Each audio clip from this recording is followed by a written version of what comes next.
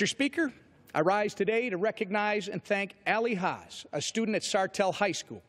Recently, Ally completed a project that has helped elementary students at St. Francis Xavier Elementary School by pairing them with high school and college students for weekly tutoring sessions.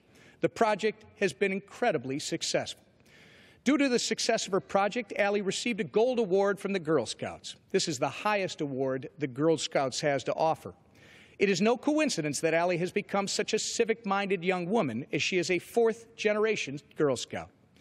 In fact, Ally's mother received the Gold Award in 1995.